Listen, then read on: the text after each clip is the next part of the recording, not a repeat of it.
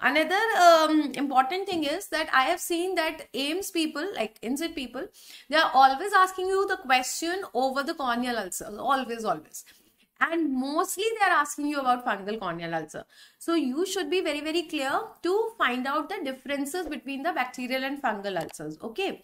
A patient with a foreign body, with pain, photophobia. Now they have actually tried to confuse you also with the itching. Now ideally the word itching should not be used here. I do not know if it is a recall mistake or it was actually there, itching, because ideally itching should not be given here. Itching is word that is used for the allergic conjunctivitis or allergic keratitis.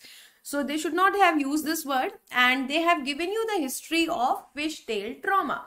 So fishtail trauma means they have given you the vegetative trauma.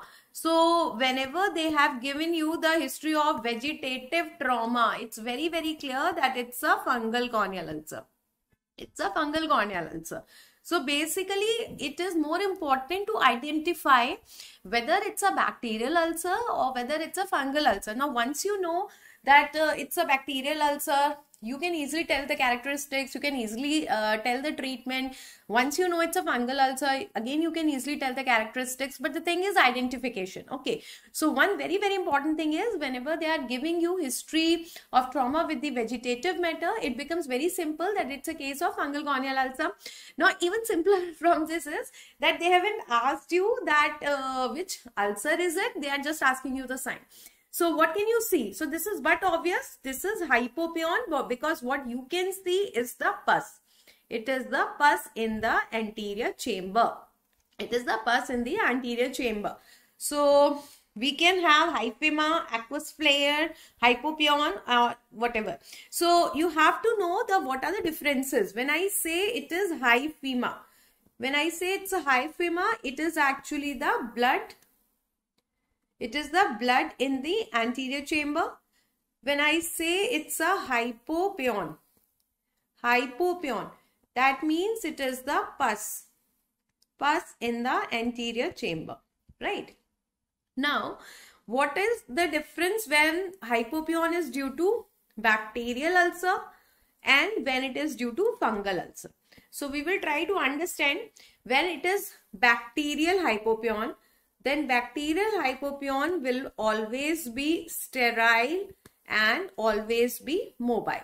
While if it is a fungal one, if it is a fungal corneal ulcer, then the fungal hypopions, they are always non-sterile as well as non-mobile.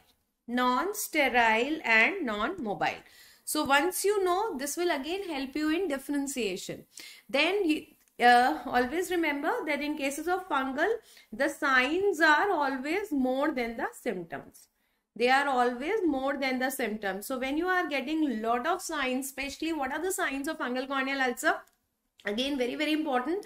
Usually one or two signs are always given in the question, like it will be grayish, or it will be dry looking. It will be having the raised margins. It will be having the raised margins. Then we will have the feathery margins. F for fungal, F for feathery margins we can have. Then F for finger-like extensions. Very good. We can also have the finger-like extensions. That can also be there. And due to these extensions, we can have multiple small lesions. That will be called as the satellite lesions. This will be called as the satellite lesions. They are dry looking, grayish, with the raised margins, with the feathery raised edges, with the feathery margins, with the rolled out margins, finger-like extensions, satellite lesions, and immune ring of demarcation. We can also have the immune ring of the demarcation, that can be there. And what is the name? What is the typical name of this immune ring? This is called as the Wesley's ring. Immune ring of demarcation, that is called as the Wesley's ring. along with the hypopion. So I told you the two characteristic features, and usually hypopion is a big hypopion. We do not have vascularization, and that is why the risk of perforation is also rare. Now, one important thing, I have written here that signs are more than the symptoms, right? Is one shot revision sufficient for INICET? Yes, exactly. See, high yield topics remain same whether it's a NEET or whether it's INICET. Only the way of asking of the question is different. So you have to understand that your important list, important topics remains the same. So please go through it, and they are very, very high yield before your INICET also. Please read all the and go through all the one-shot sessions as well as their PDFs. Okay. All right. So I was saying that I am saying that signs are more than the symptoms, but don't misinterpret that we cannot have symptom in the fungal. We can have symptoms in the fungal, but signs are always most prominent. So don't just rule out fungal corneal ulcer on the edge that pain is written in the question. You can have pain, but pain is not the most prominent thing that occurs in the fungal corneal ulcer. Rather, it's the signs which are more prominent, and we can also have pain in the fungal corneal ulcer due to the added secondary bacterial infections. So be very, very clear.